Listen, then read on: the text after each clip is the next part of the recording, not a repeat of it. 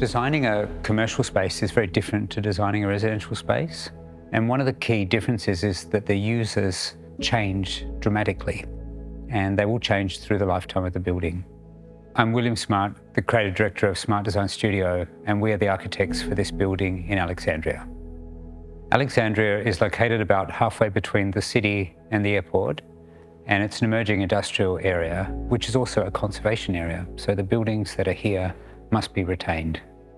Our vision for this building was to be a good neighbour, and in doing that we wanted to embrace that industrial character that exists here. Hi, I'm Sarah and this is Nick, and we're co-founders of DesignByThem. DesignByThem is an Australian furniture company based in Sydney, and we represent Australian designers in our collection.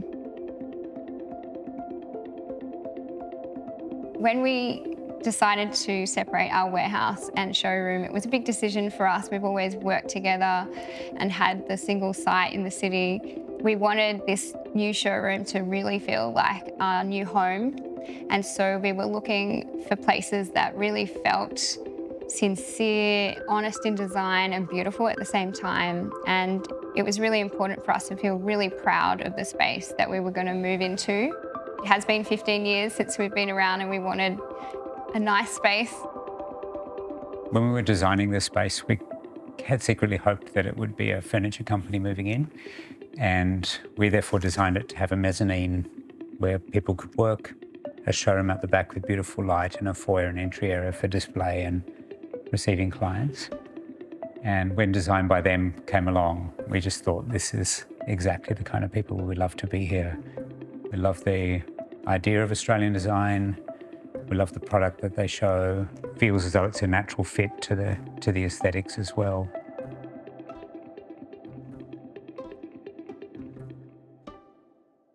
The floor plan of this space when walking in from the street will be that you'd walk straight into an entrance area, and in front of you is a beautiful staircase leading you to a mezzanine that overlooks this rear space, which is double height and an old industrial space with portal frame structures. I think what's very special about it is we don't rely on the windows to the east or west to illuminate the space, but we have a beautiful clerestory window that runs down the southern side, so you get this wash of soft milky light coming into the space. It renders the quality of light here very light with very soft shadows. There's a kind of beautiful space to work in and also to display product in. We instantly fell in love with the space when we first saw it. The studio looks down onto the showroom, so we always feel really connected with the products. It just makes it a much more inspiring space, less typical in terms of an office, and just really nice and open. We respect and admire William, and I think the brand alignment is perfect. The attention to detail, everything he does is really well considered, and we really respect that and want to support it by being part of his space. What we've used in the space is very inexpensive, ordinary materials, but there's a very high level of detail to it. We treated every material like a precious resource, so it was put together beautifully with a great craftsman in a way that looked effortless, but required tons of collaboration. So on the walls, it's bagged brickwork. Some of that's new, some of that's existing. On the floor, it's a vitrified tile, which was made for commercial kitchens, so it has a cove detail.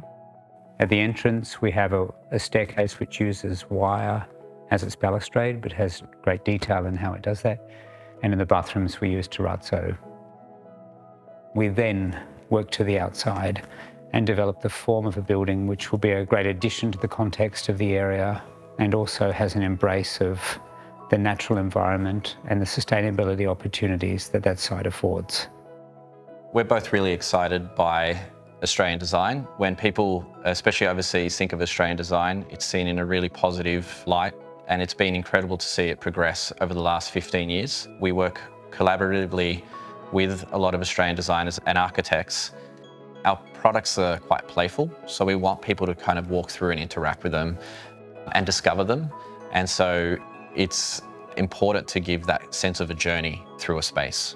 We ended up coming up with these floating walls to kind of create that intrigue and a better flow as our customer comes into the showroom.